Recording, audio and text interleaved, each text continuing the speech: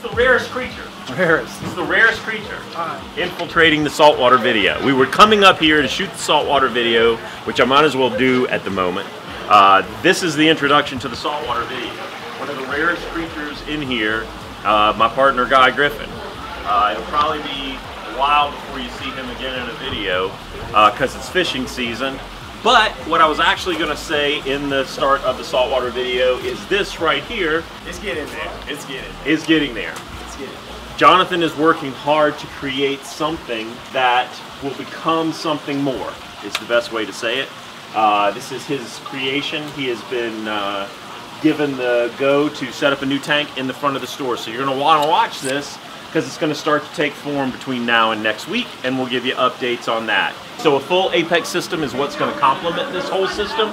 Jonathan is also putting that together as well. So if you want your own water changes, if you want your own reading, if you want basically a computerized aquarium, we're going to be able to show you how to do that very, very soon. And you will be able to walk in and see it as it's operating on this tank that he's setting up. So wanted to throw that at you real quick.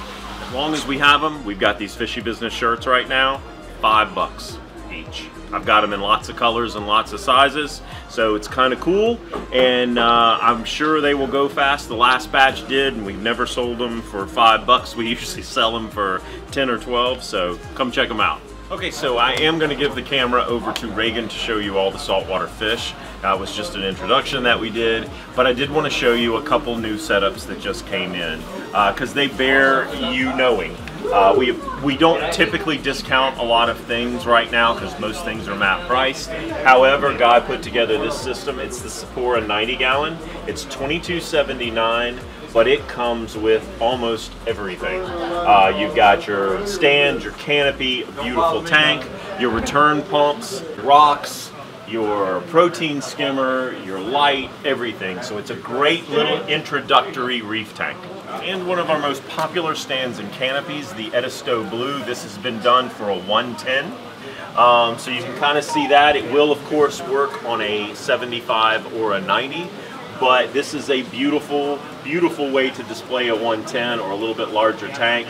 But this is a beautiful color blue that's, I can promise you, is more vibrant when you're actually in here looking at it. So come in here and look at it. Very, very cool stand and canopy that just came in. And I am going to turn things over to Reagan, and let's look at some saltwater fish that came in this week. Hi guys, it's Reagan. Let's go look at my fish.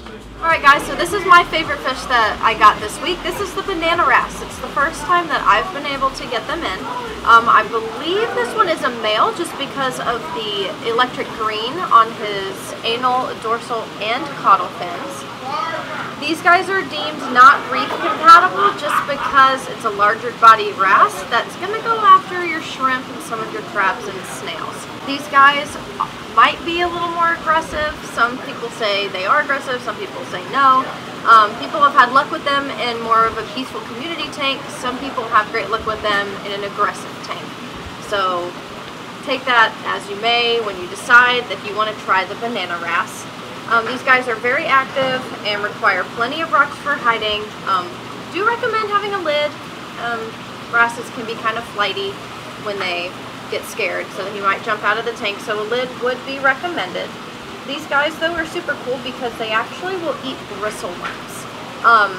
Now like I said, they're not deemed reef safe, but they're not going to eat your coral. So this is the Oriental Sweet Lips. He has an incredibly beautiful body and pattern with a coloration that resembles a mosaic of whites, browns, and yellows. It is a carnivore. Their diet should consist of small shrimp, crustaceans, small fish, and worms, which is why it's deemed not reef safe because it will eat smaller fish, anything that's going to fit in its mouth, as well as shrimp. These guys are best kept in fish-only tanks. They need plenty of swimming space and plenty of rock for hiding. So I got in a little juvenile zebra moray, and it is so cute. We have a big one in the store. Her name is Ursula. So you guys might have seen one that looks like this before. These guys are actually fairly peaceful and they are more reef safe. These guys are not going to eat your fish. If anything, they're going to eat crabs, which is why they're deemed not reef safe, because they might eat some of your cleanup crew. These guys are actually a really good community fish. Like I said, it poses no threats to its fish tank mates or the aquarist when you're reaching in to clean or do any type of maintenance. And these guys are fairly active, and they are going to be out most of the day, so you're going to be able to see them a lot. Their diet should consist of crabs, crayfish, and larger pieces of meat like clams, squid, and scallops. So this is the big eye squirrel fish. It's bright red with thin white outlines on its fins. As you can tell, they have very large eyes. Their center pupil is very large and black, which obviously gives this guy a very unique look. This guy is crazy looking, but he's so cool. I'm so excited. This guy needs a large amount of rocks with hiding places. It's more of a nocturnal fish, so it's more going to hide when the lights are on, and it's going to come out when it's dark to swim in search of food. Now this guy will eat invertebrates such as worms, crustaceans, and different types of stars. When first introduced to the aquarium, I would recommend trying to feed him with live, such as ghost shrimp and things like that. Their diet, though, does vary between shrimp, freeze-dried shrimp, and chopped up marine meats. So this is the fox face. He's kind of stressed because I've only had him just for a few hours, which is why he looks like he's got like a marble pattern on his body. Once he is not stressed out, his body will be a bright, solid yellow. And you can kind of see that in some of his spots right there. That's what his whole body's going to look like. Pretty peaceful. They're not going to be aggressive towards other fish, but they will be aggressive towards other types of rabbit fish. I do want to point out that these guys are venomous. All of those spines on their dorsal fin have venom. So be very careful when you reach your hand into your tank to do any type of maintenance, as if they stab you, that would not be very good. They are generally reef safe if they are well fed. Typically, I've never heard of a foxface going after any type of coral because all of ours are kept very well fed. Just ask Kate. He feeds all of his fish like 4 times a freaking day. Like, his fish are fat, okay? But if these guys are not well fed, they can go after some of your LPS and some of your soft corals. This is the zoster butterfly, and unlike most butterflies, these guys are actually deemed reef safe. It's going to be kind of like the rabbitfish in that if it's not well fed, it may go after some of your soft corals, but for the most part, these guys are pretty much reef safe. Sir Richard told me about this and said if you can ever find one, get one because it's more of a reef safe butterfly. So I did. The zoster butterfly are pretty shy and should be provided with multiple hiding places and a lot of rock work. These guys, their diets should consist of frozen foods that contain algae because they are omnivores, so they eat algae and meat. And they're also going to eat things such as mysis shrimp and brine shrimp.